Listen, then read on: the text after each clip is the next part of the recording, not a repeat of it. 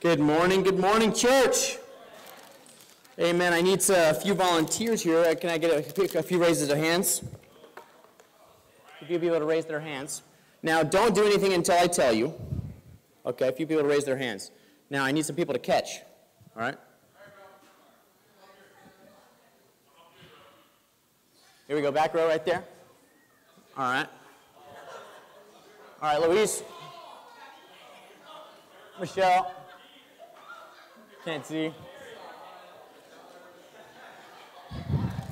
Oh, you know what? I got one more for you, Papi Stilos. All right. I'll set this down. Okay, before you do anything. Okay, now, what did I hand out? Okay, okay, how do you know? How do you know? Okay, now let me tell you, I'm going to give you guys a charge. Okay, now, when I say go, so do whatever you have to do to make it glow. Go. Whatever you got to do to make it glow.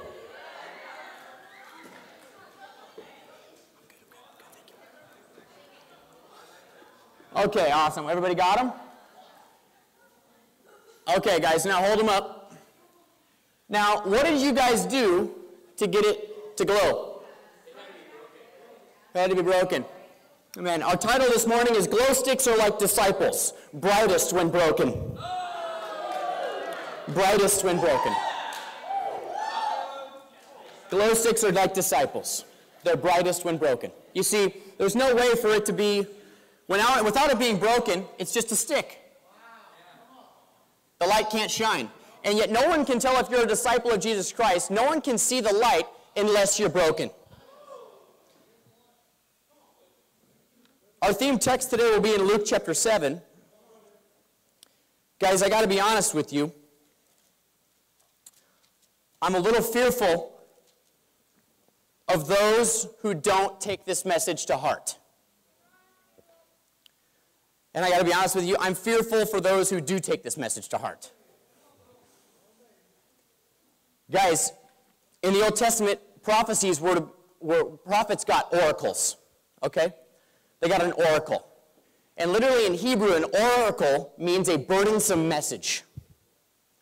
It means that God put a message on their heart that was not fun to preach. It was difficult to get the point across.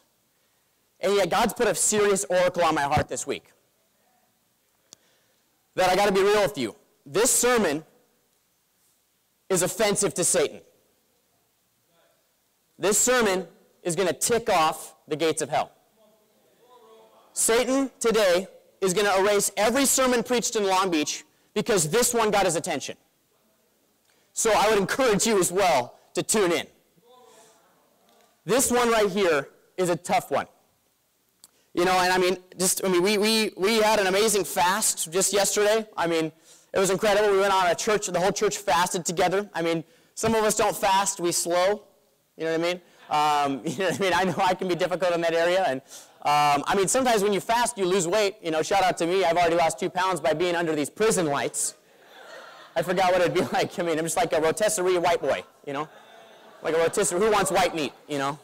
Man, I'm losing some pounds right here. Shout out to me. But guys, you know, I think we gotta be mindful of this, amen? That glow sticks are just like disciples. They're brightest when broken. They're brightest when broken. And I think we have to understand that God does not see color. God does not see race. I'm so thankful that this church does not see color, but we see kingdom. We do not see race. We only run the race he's called us to. Are you with me right here? We drop culture and pick up the kingdom. And that is what God is because in the kingdom of God, race does not matter, color does not matter. The only color that matters is red because that's the color of the blood of Jesus Christ that covers all of us. Amen? I'm so thankful to be your guys' brother. Just to know, even if I was baptized in Eugene, Oregon, that was the same church. I mean, I went into the Portland church, and yet from the day I was converted, I always had a family out here in Long Beach. I always had a family, and yet when you get baptized in the kingdom of God and covered in the blood of Christ, that's the only color that matters. That anybody else covered in that blood, you're literally family. I mean, I'm your brother. Put me on your Christmas card. You know what I mean? Like Kiara's going to get a bump from her family, like, who's this white guy on your card? That's my brother. I didn't even know. I mean, it's just amazing. We're worshiping God, you know? Like, Shamika's going to put it on the, hey, Mika, who's this white boy on your card? That's my brother. I mean, we're brothers in Christ, you know? And so, I mean, but think about that we're such family, you know what I mean? And that's what's amazing is that all these glow sticks have something in common. They're all lit up. They're all shining. And yet, how discouraging for the glow stick that can't get broken, can't shine its light. And yet, as disciples of Jesus Christ, we all walk in the light as broken disciples. And yet, how sad is it when an individual is a glow stick but fails to glow? As disciples of Jesus Christ, tune your ears into this message this morning. You may leave broken. You may leave glowing. But all I want you to do is focus in on what it's going to take for you to break this morning. Luke chapter 7, we'll pick it up here in verse 36. This is a passage right here. And this is where Jesus was anointed by a sinful woman. And we're going to look at her heart and the kind of heart she had coming to Jesus. Now, Luke's gospel writes it a little different. Now, we all know the story of Mary and, of course, of Martha. We know that story. But this was a different kind of woman right here because this woman was unique according to Luke. He recorded this, and yet we're going to be able to dig into this passage here and find what was so special about this woman. In Luke chapter 7, starting in verse 36, it says, "Now one of the Pharisees invited Jesus to have dinner with him. So he went to the Pharisee's house and reclined at the table. When a woman who had lived a sinful life in that town learned that Jesus was eating at the Pharisee's house, she brought an alabaster jar of perfume." Let's pause right there. So it says that this woman was a known sinner, right? She lived a sinful life. Now that's just the Jerusalem and first century way of saying she was a prostitute. Amen? So she lives a simple life, and yet she has a year's worth of perfume, right? She has an alabaster jar of perfume, and it says in verse 38, "She stood behind him at his feet weeping. She began to wet his feet with her tears. Then she wiped them with her hair, kissed them, and poured perfume on them. When the Pharisee who had invited saw this, he said to himself," note that, he said to himself, okay? He said to himself, "If this man were a prophet, he would know who was touching him and what kind of woman she is, that she's a sinner, that she's a prostitute." Interesting. Point number one, broken so you can see. Broken so you can see. You know what's interesting right here is the woman was able to wash the dirt off of Jesus' feet with her tears. That's how much she was crying. The first step in brokenness, the first sign of brokenness, is tears. Period. Tears. And yet tears are very similar to rain, and they actually do the same justice. Now, what's the best day to hike Mount Hollywood? What's the best day to go on a hike and hike a mountain? The day after it rains. Because after it rains, it clears the entire ozone. And you're able to see things much, much clearer. Now, crying is of the similar justice, where when you cry deep tears of brokenness, of where you're at in your life, if you can cry and find tears and pour them out, you can have a serious clarity of mind and see a lot farther to the future. Amen?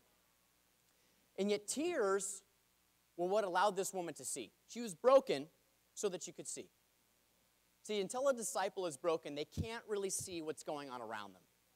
You can't really see it. My subpoint for you is, are you a glare or are you glowing? I want to be real with you. There's some disciples that are a shadow of death. They're walking corpses. There's no light. According to Luke, later in Luke's gospel, it says that the eyes are the window to the soul. If you can see darkness in the eyes, how great is that darkness? And yet, as disciples of Jesus Christ, we are light. God is light. In him there is no darkness. And yet, as disciples, we are filled with God's light. So if it's not shining, it's because we're trying to mask ourselves. There's something covering his light. There's some kind of facade covering his light. And yet many people can be a glare or a shadow. They're kind of fired up, kind of part of the time. They're kind of enthusiastic, they're kind of zealous sometimes. And yet we don't want that, do we? I mean, you didn't leave the sin in the world to be like half fired up the rest of your life, did you? I mean, you didn't leave the garbage sin in the world because it wasn't that awesome and you knew you had to obey Jesus. No, you wanted to obey Jesus because it was the only way out. It was the only way to light. And yet you need to remember that you left the world to sin, you left the world to darkness for the light. Many people say, I could get broken. Believe it or not, I know I should get broken. People say I could, I should. They're like, yeah, I should. That would be a good idea. I should get broken, honestly. Like, I haven't cried in a long time. I should get broken. They're like, man, I could get broken. I know what it takes. I know what I got to repent of. And you have to ask yourself, what's holding you back? It's interesting because this woman brought an alabaster jar of perfume, a year's worth of perfume. What would a prostitute be doing with perfume? Would it matter to those who were taking advantage of her? Probably not. Could it be that this woman had a jar of perfume simply because it was the only thing worth investing her money in that could temporarily cover the stench of how used she felt all the time? Could it be? And yet, I believe that she brought this perfume to Jesus, not because he didn't smell good, not because he was hurting in the pits, you know what I mean? Not because he had BO, although they didn't have Old Spice back then, you know what I mean? I don't think that was it.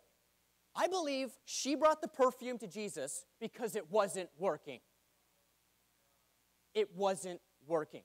And yet there are things in our life that we need to understand that we try to use external things to hold us together. The perfume was the only thing that could mask who she really was, how she was really feeling. And yet, if you know you should get broken and you know you could get broken, what do you need to do?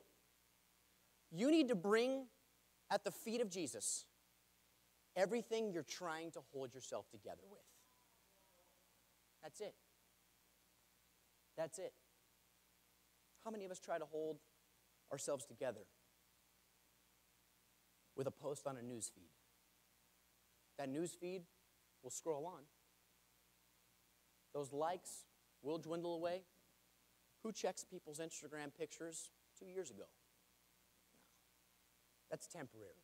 You see, she understood the source. She understood that Jesus was the only person who could give her internal cleansing. And you got to ask yourself as a disciple, you got to say, okay, am I done? Am I done with external temporary fixes? Am I done with this little facade, kind of trying to be happy, kind of trying to smile, kind of trying to post pictures like my life's awesome, giving into the impurity because you're so insecure that you actually die alone. So you want to get, whatever it is, you're desperate for security. And yet this woman got broken so she could see. She got broken for clarity. The Pharisees invited Jesus over. This is the beginning of Jesus' ministry, so they're still kind of figuring him out, right? So Jesus gets baptized, right? The Spirit comes on him right there. I mean, he goes to the temple. He starts reading from Isaiah. He's like, this scripture's prophet, it's fulfilled in your hearing. Here I am. I'm in the building. He starts walking on the pool. He's not swimming anymore. He's touching withered people's hands. They start stretching out. They're like, his name is Jesus. I mean, they're bouncing around. He's doing all kinds of stuff. Jesus was the man. Are you with me right here? Jesus was the man. And the Pharisees were like, this dude is cold. This guy's doing some real stuff. This guy's doing some real stuff right here. And they're like, hey, listen, what you're doing out there, good stuff, man. Why don't you come over for some roasted manna, and we'll have you over to dinner. We got to get you over here. So he comes over, right? He comes over to the house. And all of a sudden, this woman barges in. Woman barges in and comes weeping at his feet. She was so broken about her life. She was so broken. And yet it said that she heard that Jesus was there. I believe it was because Jesus was not a man that was fire and brimstone preaching, but he was a man who would walk from person to person, and he would hang out with the lowly. He would hang out with the sinners. He would hang out with people that smelled like smoke, that smelled like alcohol in our vernacular. And yet many of us don't want to hang around people like that. Like, man, that's not smoke. That's reefer. It smells like that. It smells terrible. And like, I don't know what that is. Like, come on, you need a shower. And yet you smell like pride. You smell like pride. You know why you're not fruitful? It's because you don't talk to people that Jesus talked to. You're not broken about your life. The Pharisees stood and, guess what? I'm going to go on to my second point, because they actually knew this woman. And yet they were trying to wrap their heads around who this guy Jesus was, because they said, okay, well, they knew enough about the law to know what the Messiah would come. He's like, okay, well, he's doing most of the stuff that we thought the Messiah would do, but he's just not doing it and performing the miracles with the people that we thought that he would be.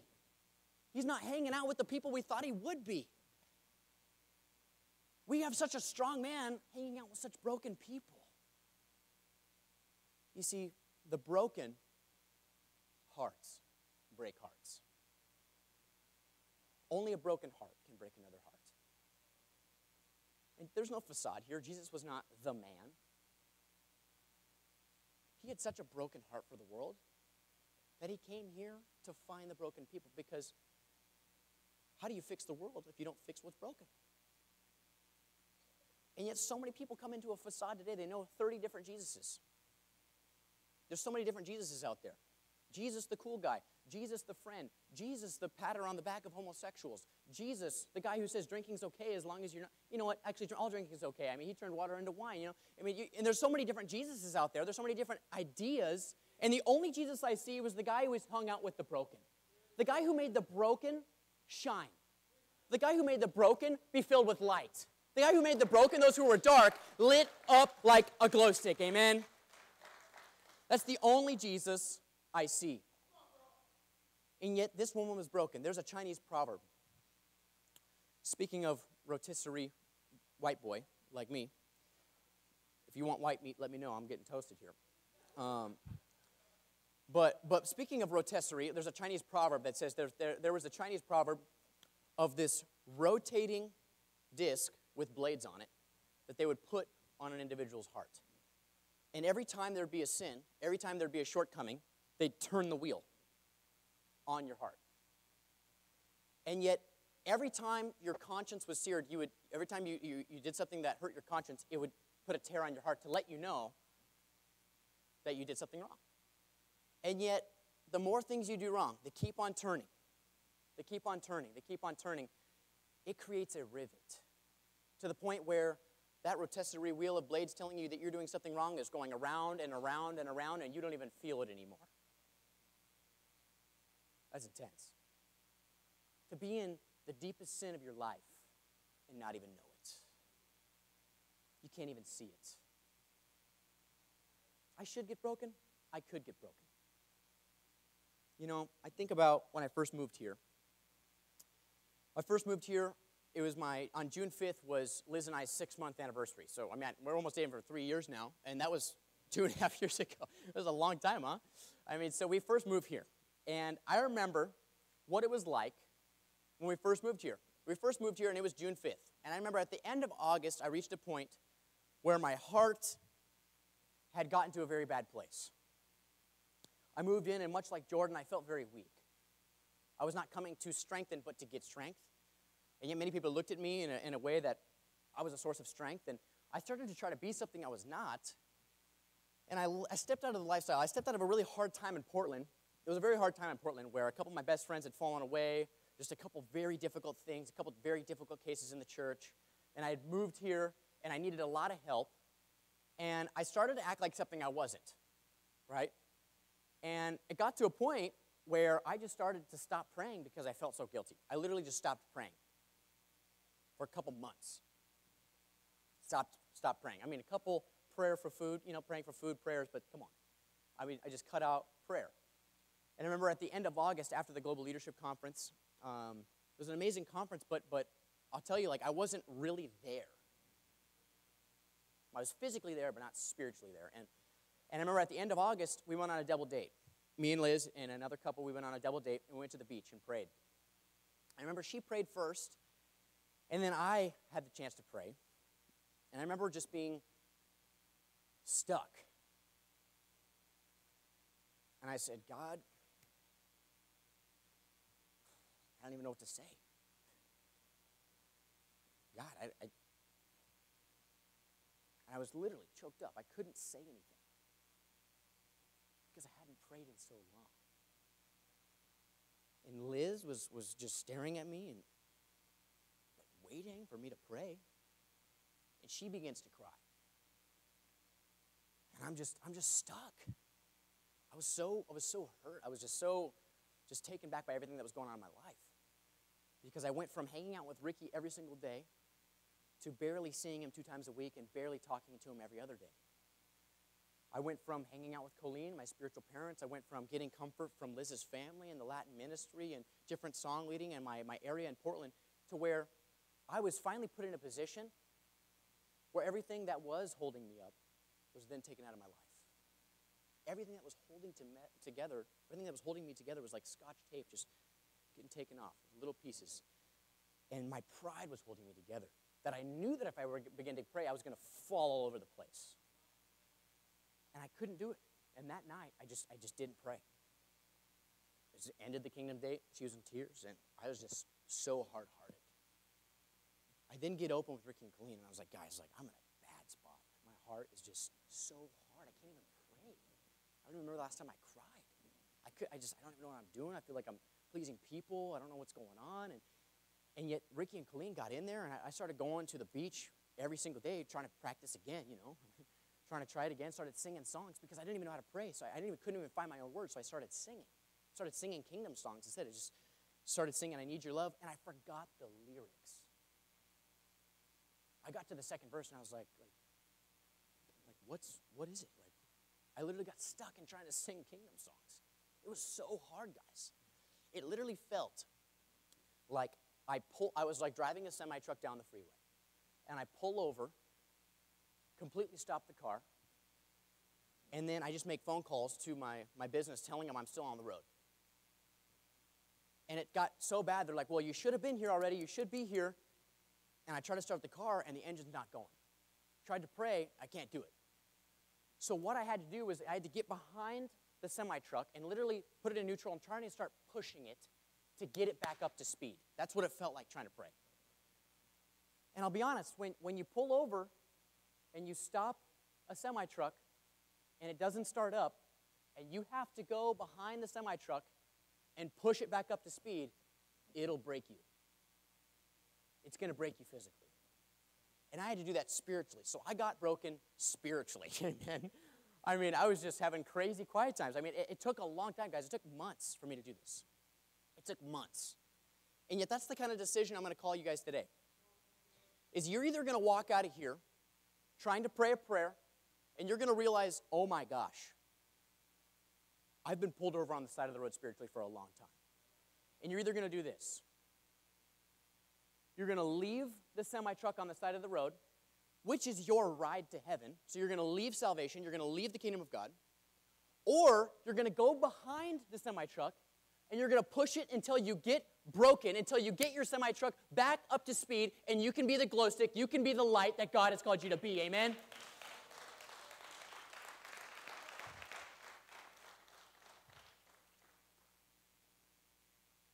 This woman was not invited. She was broken. And you're here today not because God invited you, but He wants you to be broken. My challenge is for you to pray with your discipler until you're broken in tears. Pray with your discipler until you're broken in tears.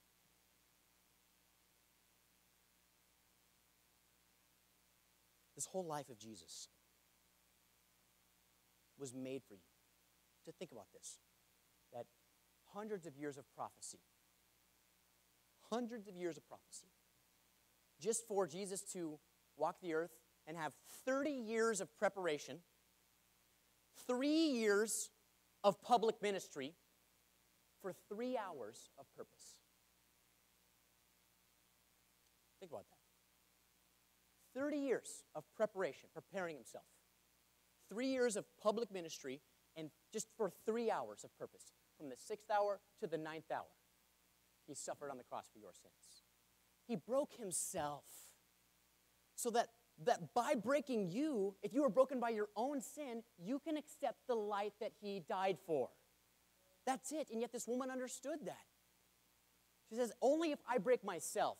He broke for me in advance so that by breaking myself, my light can shine. His light can shine through me. And that's what we are to Long Beach. You were not saved to come to church on Sunday. You were not saved to sit in a pew. You were not saved for that. You were not saved just to be a stick.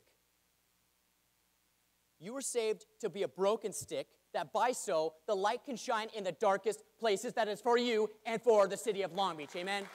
You guys are the lights. Let's go on to verse 40. Jesus calls this man out right here in verse 40. When he said to himself, he just knew what he was thinking. You know, Jesus knows everything you're thinking. He knows your thoughts and your attitudes. Are you with me right here? So he saw him judging her, and yet he addresses it and says in verse 40, Jesus answered him. He answered his thought. Isn't that incredible? He thought it and he goes, heard that. Check this out, bro. Tune in. He says, Jesus answered him, Simon, I have something to tell you. Tell me, teacher, he said. 2 men owed money to a certain moneylender. One owed him 500 denarii, about a year's worth of wages. And the other owed him 50, about a month's worth of wages. Neither of them had the money to pay him back, so he canceled the debts of both. Now, which of them will love him more? Simon replied, I suppose the one who had the bigger debt canceled. You have judged correctly, Jesus said. Then he turned toward the woman and said to Simon, do you see this woman? Notice that. He turns toward the woman, but says to Simon. He turns his face to the woman, but gives his correction to the Pharisee, to the spiritual elite. Note that. He says to Simon, do you see this woman? I came into your house. You did not give me any water for my feet, but she wet my feet with her tears and wiped them with her hair. That's crazy, you know, that the Bible even says that the glory of a woman is her hair. She laid her glory down at my feet. And she says in verse 40, you did not put oil on my head, but she poured perfume on my feet. Therefore, I tell you, her many sins have been forgiven. For she loved much. But he who has been forgiven loves little. Forgiven little loves little. Then Jesus said to her, your sins are forgiven. That's crazy. Point number 2, broken to be set free. I only have 2 points for you this morning. Second point, broken to be set free. She was so broken. You know, my subpoint is this. In an open field, wearing chains. In an open field, wearing chains. Sometimes your surroundings can deceive you of your freedom. The pride of keeping your chin up can oftentimes take you away from actually seeing your own enslavement. In an open field wearing chains. She understood that the only source of cleansing was to go to Jesus' feet. To break herself, to be broken. And yet we have to remember that she shamed the Pharisees. You see, we are not the church. We have to remember, the church is not a museum for those who are awesome. It's a hospital for the broken. It's not a museum for you to show off. For you to say, this is how I'm doing. I'm awesome. I'm great. Look what God's done. No, it's a hospital for the broken. And yet that's what Jesus offered. That's who Jesus was. Is he was a walking hospital for the broken. So for you to say that you're not broken, that you don't need help, is to say that you don't need Jesus. See, for the rest of my life, I just want to be weak in Christ. I just want to be broken every day. You have a broken evangelist this morning. I'm not an awesome evangelist. I'm not a cool evangelist. I might be a longboarding evangelist, but I'm a broken evangelist. I'm broken by my sin.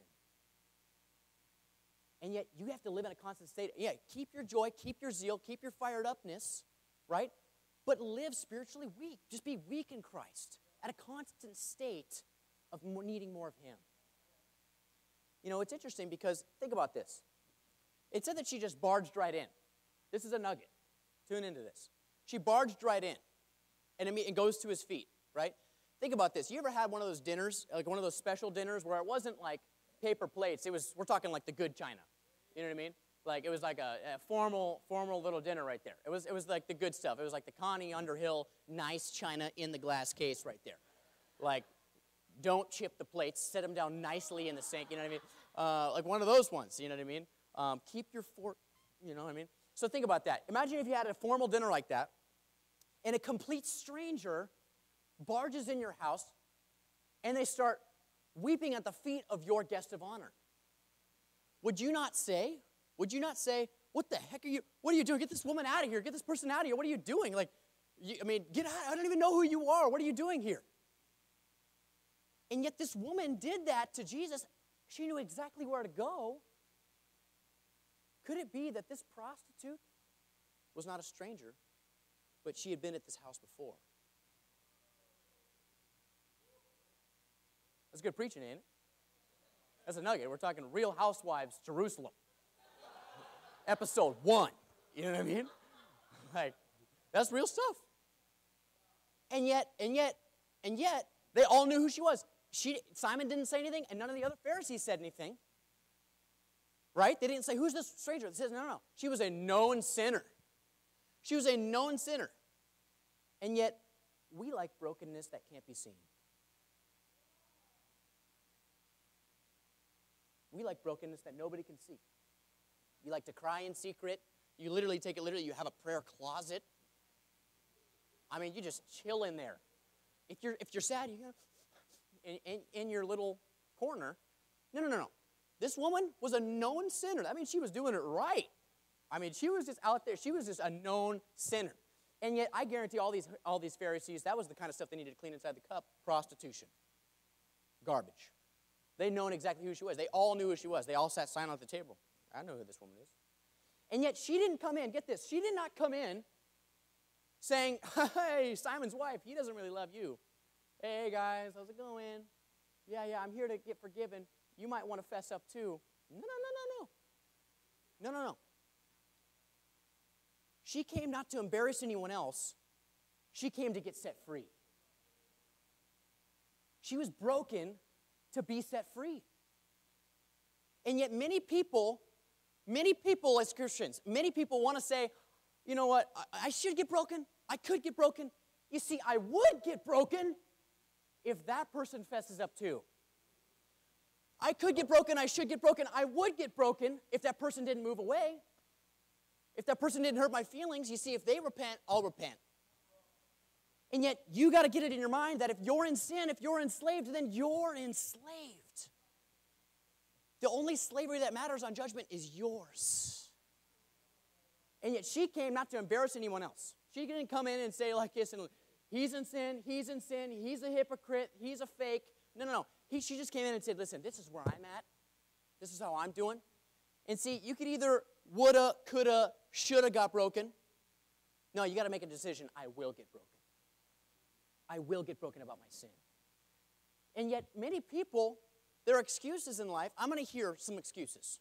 You're going to hear excuses for the rest of your life. There's going to be excuses. Come at the end of May, people are going to say, man, what happened? What'd you do? Man, I'm broke. That's what happened. I'm broke. People say, I'm broke.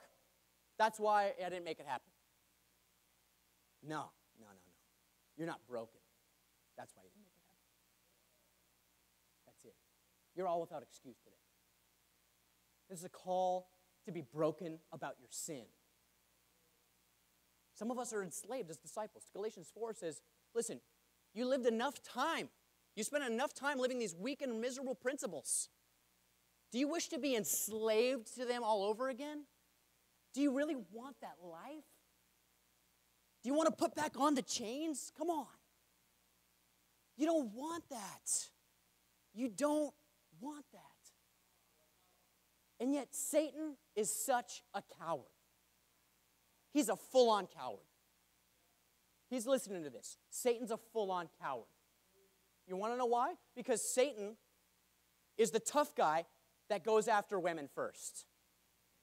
Who's the first woman he tried to attack? The first woman he tried to deceive. Eve. He tried to deceive Eve. You see, Satan goes after women first. But Jesus heals women first. He heals women first. He turned to the woman. Turned his face to the woman.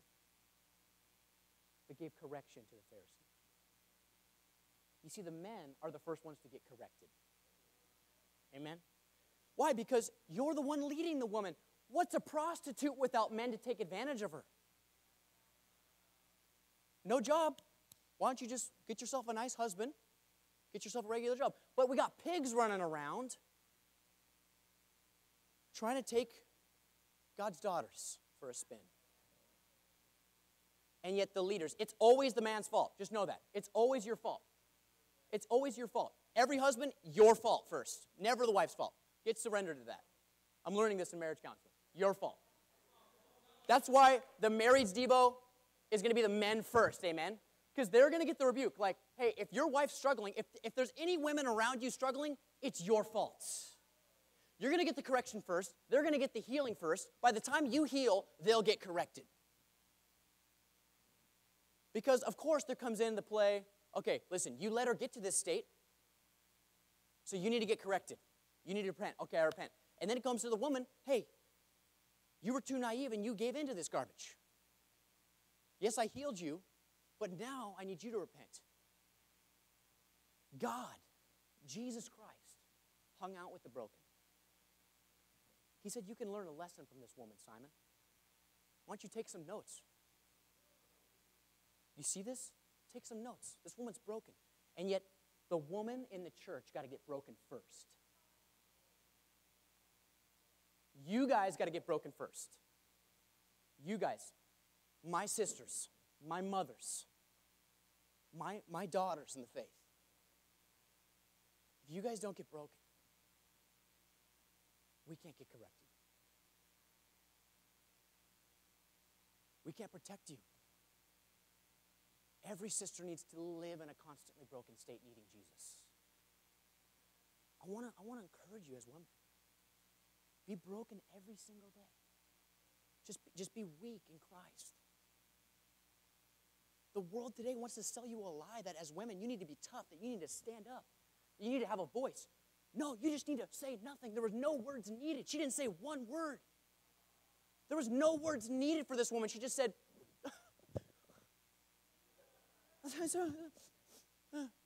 you know, that was it.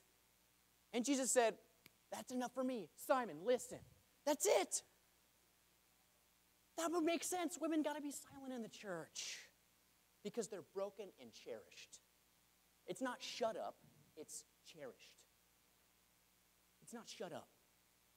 No, it's you're cherished and you're broken. You're in a constant state of needing Jesus Christ, needing protection. And that is who the women are in this church, and that is who the brothers vow to be. Are you with me right here? Broken to be set free. Broken to be set free. If you made a decision, you say, you know, I would get broken if these guys wouldn't have used me. I would get broken if this person didn't hurt me. I would get broken if we changed some things in the church. No. You see, you can have the greatest leadership, but if you're not broken as an individual, you will fall away. Judas had the best pastor, the best leader, the best evangelist, the best speaker, the coolest guy in the world, and yet he betrayed him. See, it's not leadership why the sisters can't repent. It's your own sin. She made the decision. This is what I'm going to be. And you got to make a decision. Where am I going to be in 5 years? Am I going to be protected in the kingdom of God? Am I going to stay broken to keep my light shining? You got to realize the women, the smiles in the church, the radiance in the church is from the women. That's it. Not fired up women, not fired up church. Period. I have no reason to be fired up if you're not fired up. And yet Satan's a full-on coward. He goes after the weaker partner, accepts being the weaker partner. A lot of women, they want to be the better co-leader. They want to be the stronger co-leader. Don't do that. Be the weaker one. Be the humble one. Say, no, listen, I'm willing to be taught. I want to learn. I'm here to sit at your feet. I don't know more than you. I don't know. I'm not here to. She said no. She didn't even have to say teacher. She knew that it was her teacher from eye contact. He knew she was the student. There she is. That's all I need to see is your brokenness. Let us protect you guys. And the men need to step up. The men need to step up. We have sisters battling with insecurity, battling with impurity, battling with thoughts of falling away, battling with giving what they vowed. They're struggling because they're being attacked by the coward. They're being attacked by Satan. And God's going to correct you. God's going to correct the dudes. God's going to correct the men. And yet Satan's ticked off because I'm exposing this. He doesn't care about me sugarcoating everything. He cares when he gets exposed. Satan's a full-on coward. Never forget it. He's a coward. He's a deceitful man. I raise my hand. I say, put me on your hit list, Satan. I'm going on the hit list today, guys. And so are you, because you're going to get broken. You're going to get broken to be set free. You know, I think a woman that totally exemplifies this is my fiancée, Liz.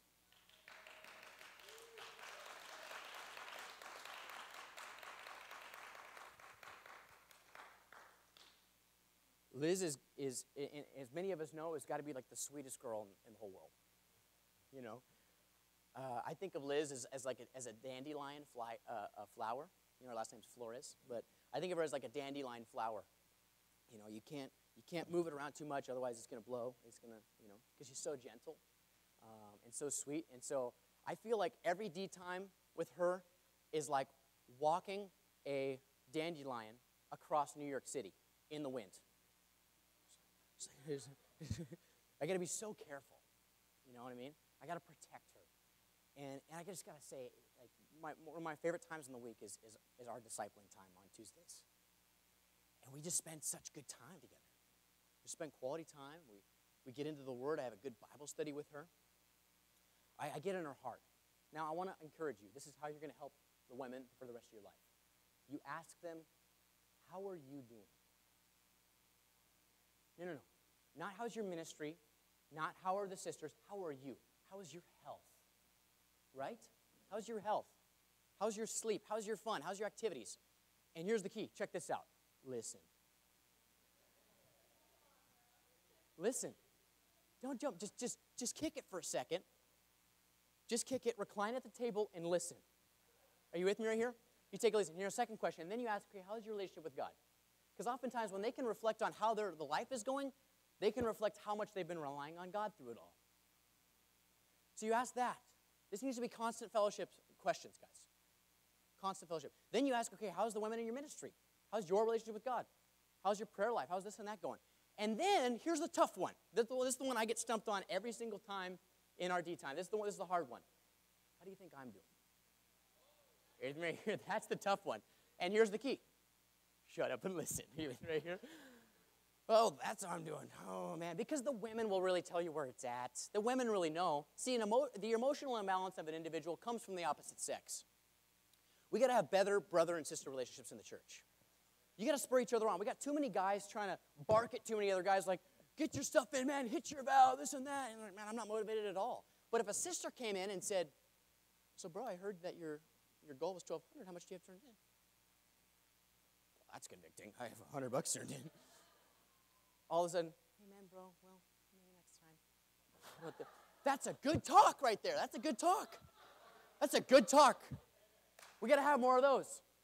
We got to have brothers going up to sisters like, hey, sis, I mean, how's it going?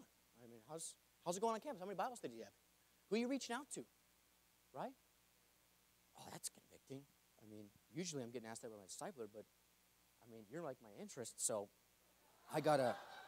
don't tell him that, but you're a little bit like, man, I mean, okay, I got to give a vow and get a good answer right here. Oh, you know what? Because you can't lie.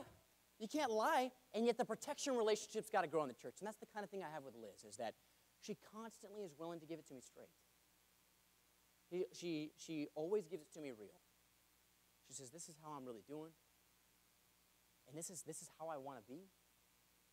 And she looks at me like I can help her. And it's only the inspiration to make me want to do it. And every single week, I'm able to give her my heart. Because I feel needed, and she feels helped. And yet Jesus paints an example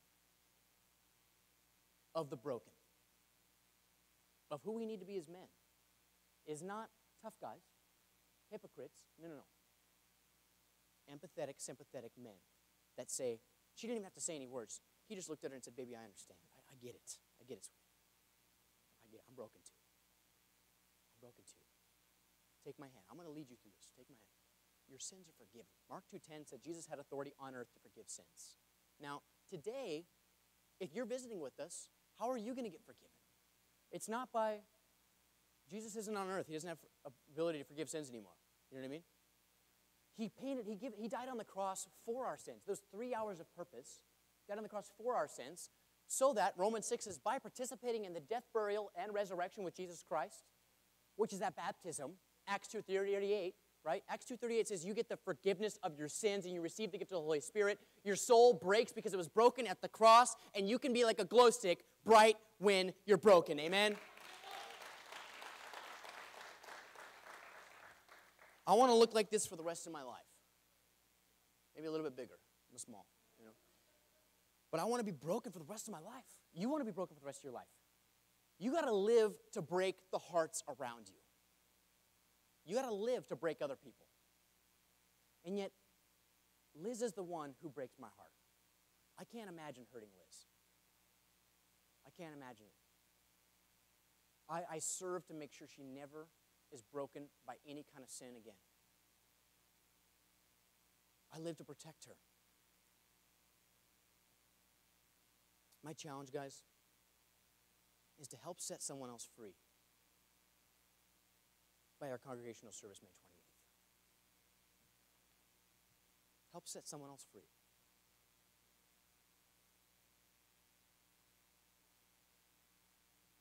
You got to ask yourself, when was the last time you helped set someone free? When was the last time you helped someone get set free? Because you got to reflect.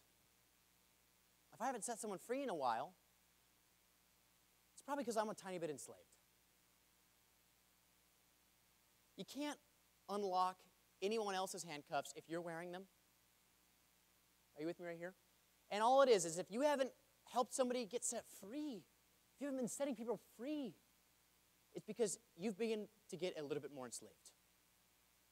Are any of you enslaved this morning? And do any of you want to be set free?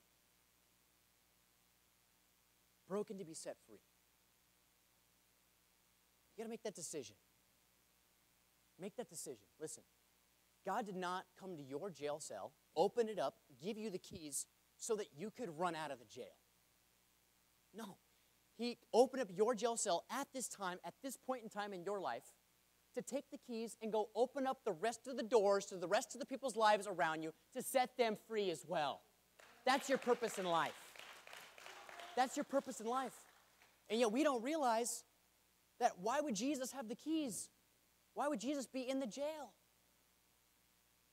Because he already locked up Satan. You don't have to run. Many people get the keys and they get out of the jail cell and they're like, man, the guards are going to get me. No. Satan and all of his demons have nothing on you. He already died on the cross. He already locked them up. He already tied up the burglar. And he gave you the keys and said, listen, if you just go around, I opened your door because I know you're going to get this done. I know this is going to be a joy for you.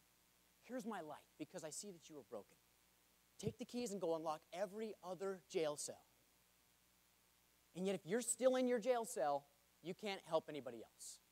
The only way to get out is by taking everything that's been holding you together and lay it at Jesus' feet.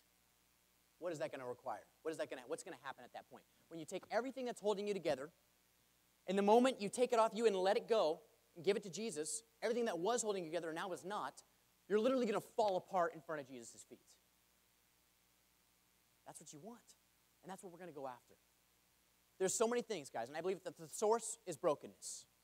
The source is brokenness this morning. I could preach great faith. I could preach great knowledge. I could preach passion. I could preach whatever I want. But if I'm preaching to a crowd of hard hearts, if I'm preaching to a group of Pharisees, it means nothing. And yet Jesus was reclining with people who were not broken, and it was a woman who gave the example. A woman gave the example of what it meant to be broken. She said, I want to be a glow stick because I know that they're better when broken. They're better when they're broken. There's no purpose when they're not. What's a glow stick without it being broken? And yet that's who you want to be this morning. That's who you want to be as man. You get to be a glow stick. You are a glow stick. You got broken. Sometimes these things get cold. You put them in the freezer, and all you got to do is re-crack them, and they shine up again. Isn't that amazing? So you might need to refresh yourself, right? Get yourself some good refreshment. Pull yourself out, crack together, and you're good. You're good to go. You'll be nice and bright again. Guys, that's what you want. Well, first, you got to get broken. You got to get broken about your sin. My challenge for point number 1 was pray with your discipler until you're broken. Broken so you can see.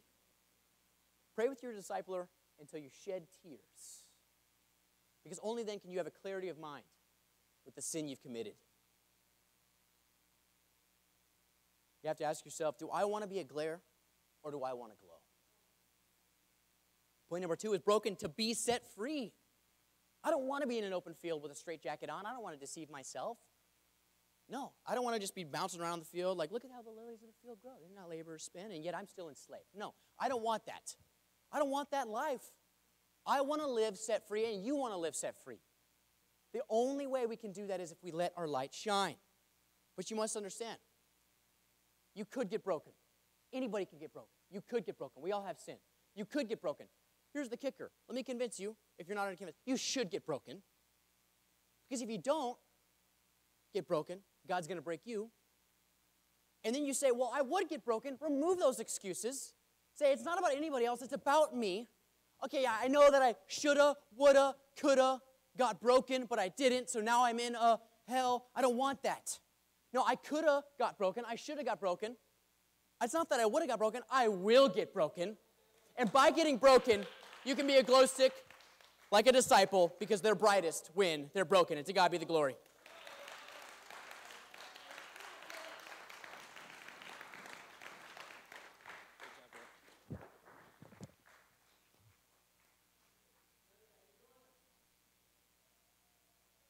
Glow sticks are like disciples. Brighter when broken.